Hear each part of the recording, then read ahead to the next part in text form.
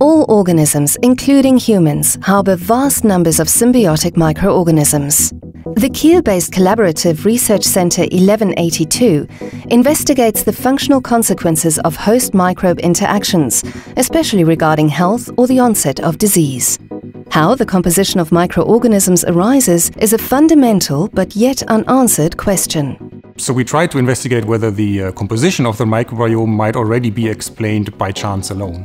We used a theoretical model that is based solely on random processes, and we applied this model to a whole range of organisms. Complex systems, like the microbiome, can be interpreted more easily with the help of theoretical approaches, like the neutral model in evolutionary theory. In this way, the researchers try to predict how the microbial composition is assembled in the absence of selection. So this so-called neutral null model predicts the composition of the microbiome in the absence of all selective pressures.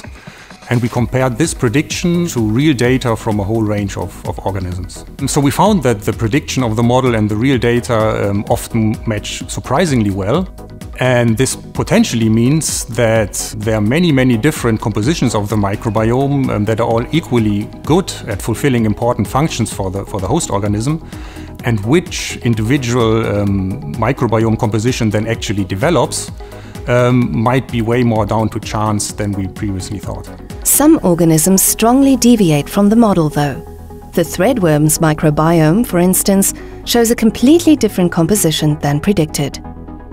So the deviations seem to be most interesting because we can identify bacteria that have a functional role, or at least it hints towards a functional role, for example, helping the host in digestion.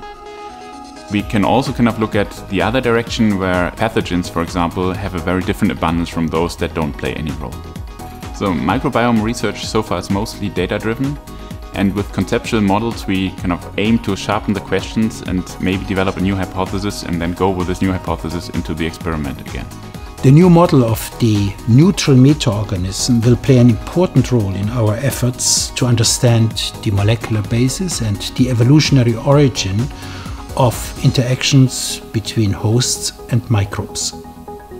In future, the new model will be of high value when trying to develop general concepts and fundamental rules which are governing the interaction between hosts and microbes.